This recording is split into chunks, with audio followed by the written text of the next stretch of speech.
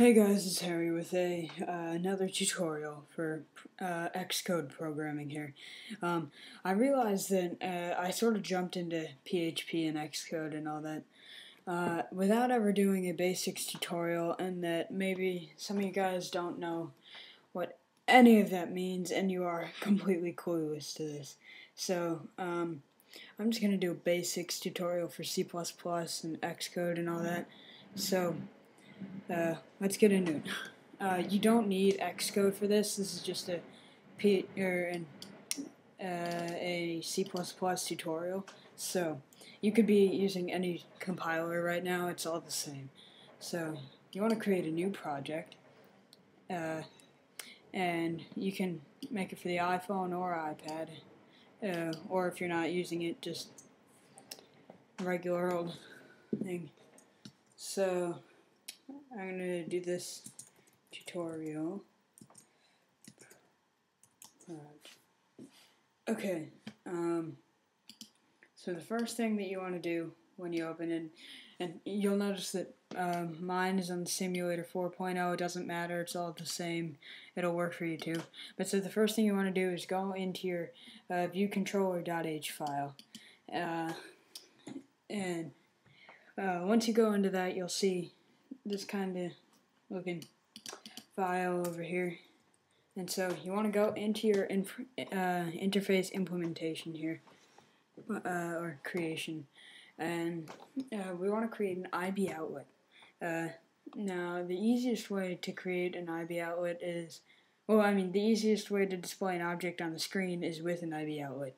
An IB outlet basically tells the computer that, or iPhone or iPad or whatever, that we have an object, and then once we open up Interface Builder, and we are going to connect the object over here in our .h file to our view controller, and then we can do a bunch of stuff with that object.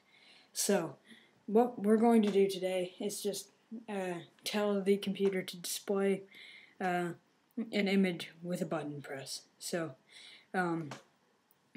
what I'm going to do here is create an IB outlet for a UI image view. So an IB outlet is basically just declaring that we have an outlet that we're going to put something on the screen. Then we want to put what we're going to put on the screen from our framework and our UI kit, which is automatically inputted or included into our header file of our view controller, of any new view controller. So if you look in here, you can see everything that you can put in a view, all the UI stuff, UI for user interface.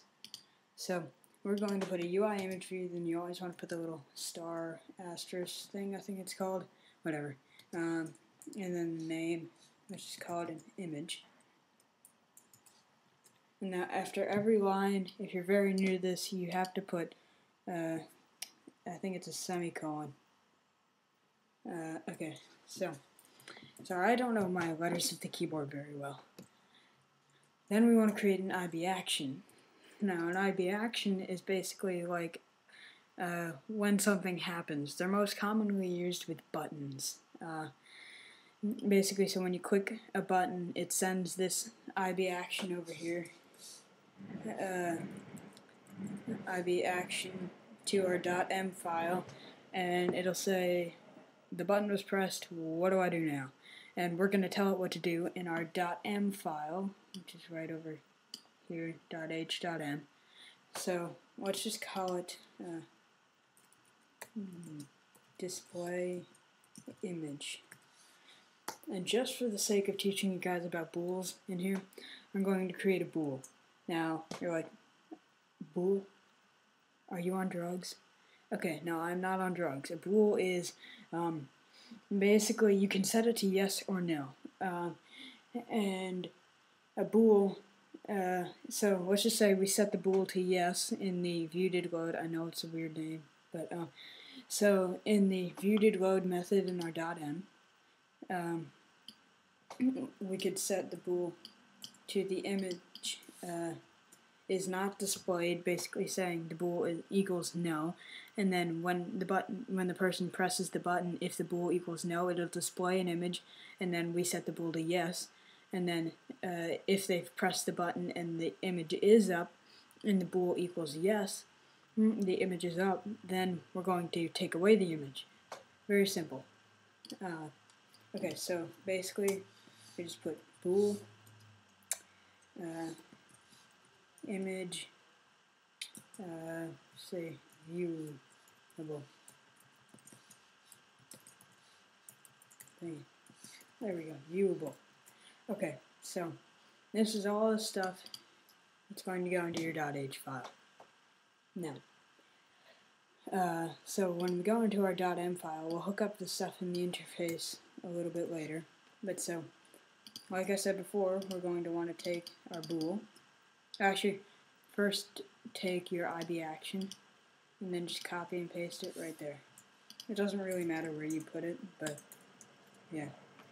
So now go back into your .h, take your bool, and put it in your viewDidLoad method over here. So then we're going to want to say view. So image view of image viewable equals no, because the image has not yet been put up on the screen. Now, so when we press display image, now we're going to go into if statements. I'm covering all this stuff in one big bundle. Now, so display image, we're going to say, so an if statement is basically if the image viewable, you don't have to say equals yes. Well, let's just do it for the sake of making it look simpler for you guys. So if image viewable equals you always have to say in an if statement double times or 2 times equal, or else it will set the bool to equal. It won't just ask it if it's equal, it will tell it that it's equal. So image viewable equal, if image viewable equals no, then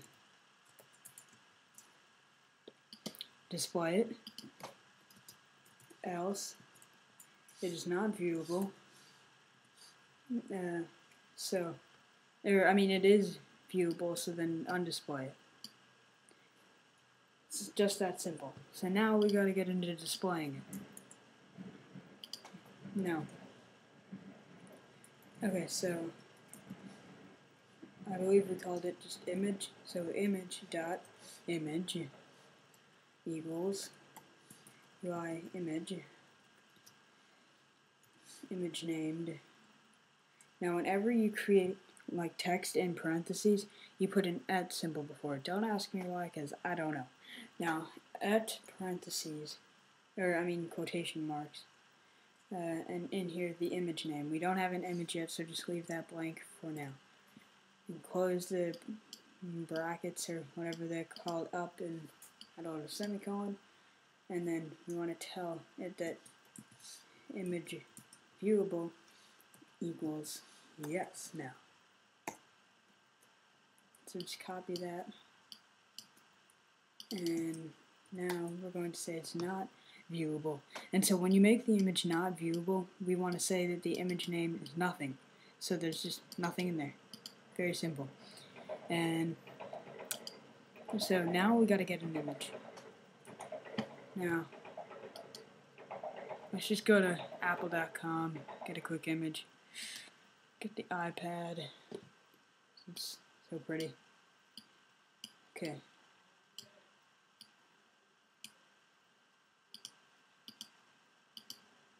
So I'm just going to add it to my projects folder. What's this? Sorry. Whatever. So I'm going to add it to my projects folder. Wherever the window went. Okay, there we go. Sorry. Okay. So our image is called productwifi.jpg. Actually, once you put it into your folder, you have to drag it into your project. I'm just going to drag it into resources,